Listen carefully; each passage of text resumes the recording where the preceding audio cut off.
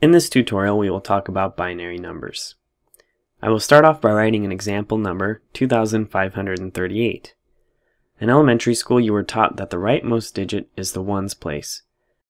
Moving left, we have the tens place, the hundreds place, and the thousands place. Another way of looking at this is using the number 10 as a base. The base 10 number system is more commonly known as the decimal system. We use exponents on the number 10 to write the place values. 10 raised to the 0 power, 10 raised to the first power, 10 raised to the second power, and 10 raised to the third power.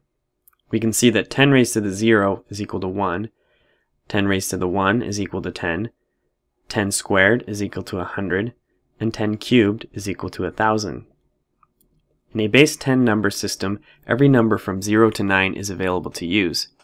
In our example, we see the first number 2 and we know that it represents how many thousands there are. Likewise, we see that there are 5 hundreds, 3 tens, and 8 ones. The numbers 2, 5, 3, and 8 are called weights. We decode numbers by taking the weights and multiplying them with their corresponding place value. Then we add up all of those products. For example, 2 times 1,000 plus 5 times 100 plus 3 times 10 plus 8 times 1. Of course, once we add all of those products back together, we get our original number, 2538. Sometimes it's more convenient to use a number other than 10 as the base for our system.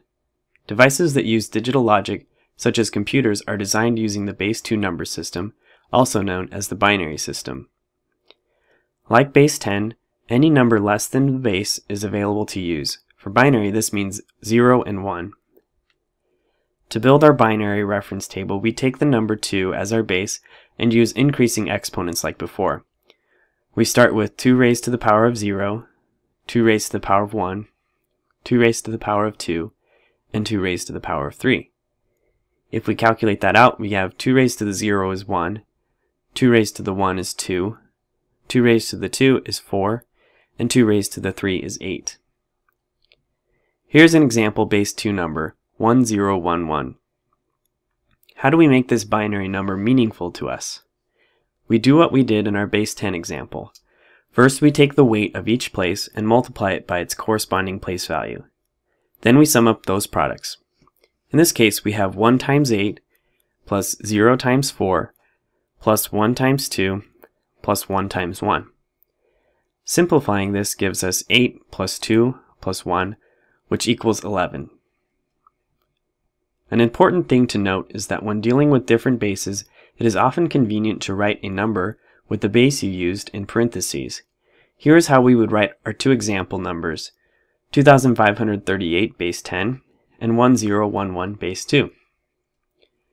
Let's practice reading numbers in base 2 by converting them to base 10. Here's an example number, 0111 base 2. We want to know what this binary number is in the decimal system. The conversion process is simple.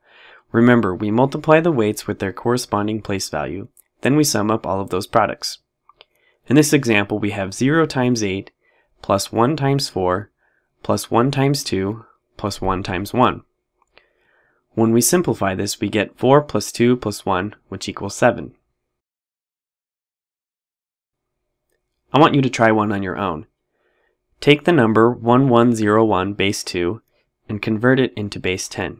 Pause the video and come back to check your answer.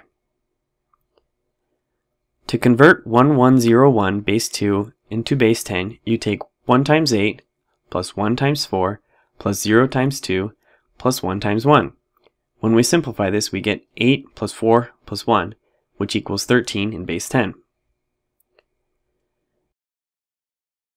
Let's try something that's a bit trickier.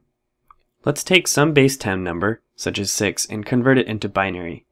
How do we go about doing that? Pause the video and see if you can figure it out. The way we approach this is we take a look at our reference table and see which binary digits we are going to have to use. Since 6 is greater than 1, we know that we have to use the first digit. Since 6 is greater than 2, we know we have to use the next digit. 6 is also greater than 4, so we know we have to use that digit as well. However, 6 is not greater than 8, so we know we don't have to use any more digits to represent 6 in binary. Remember, we need these digits to add up to our target number 6.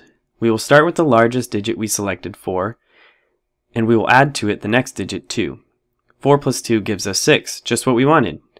What do we do with the leftover 1? Since we don't need it, we just add 0. Now we need to fill in our binary weights in the appropriate places. We didn't use the 8's place, so we put a 0 there. We did use the 4's place, so we put a 1 there. We also used the 2's place, so we put a 1 there. We didn't use the 1's place, so a 0 goes there. Now we have our result. Decimal 6 is equal to 0110 in binary. To finish off this tutorial, we are going to take the decimal number 15 and convert it to binary. The process is the same. We need to figure out which binary digits we will need to construct the number 15. Since 15 is greater than 1, we know we'll need the 1's place. 15 is greater than 2, 4, and 8, so we'll need those places as well.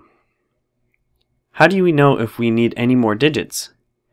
Remember that this reference table continues on. The next place would be 2 raised to the power of 4, which is equal to 16.